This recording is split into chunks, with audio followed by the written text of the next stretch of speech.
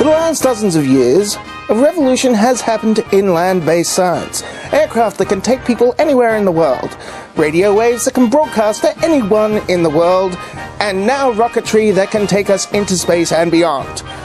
Whoops, looks like we need more science. But we have run into a problem, the limits of land-based science. We need a new source of science. So even now, scientists are going beyond a new frontier, into the big blue yonder, the briny deep, home of the octopus, the shark, the merlin, and the deadly vagina fish, searching the deep for science. They brave unknown dangers. Watch out! You've roused the deadly vagina fish! Get out of there! Get out of there now! Get that helmet off! Get it off!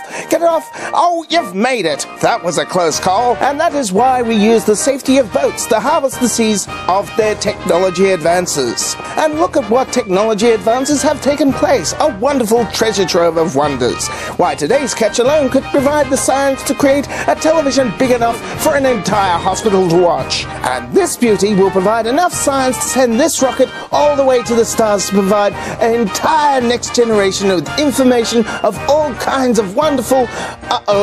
we still need more science. Better get the big guns out. And what sea creature provides more in scientific discovery than man's great nemesis, the whale? Since the time when Jonah was swallowed and thus established for the first time that the earth was not flat, whales have been the greatest source of science known to mankind.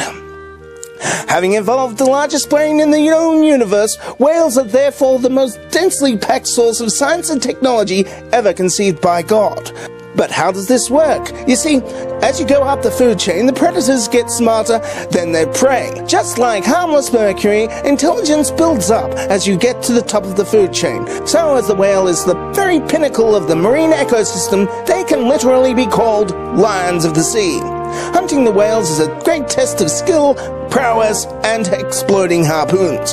And when we get one, it is a race to the finish, because we don't want sharks to get our prize. We don't want to see sharks smarter than us. It's kill or be killed. And once it's back on dry land, where it belongs, we harvest its meat and organs for valuable corsets, scrimshaw, and of course, industrial lubricants.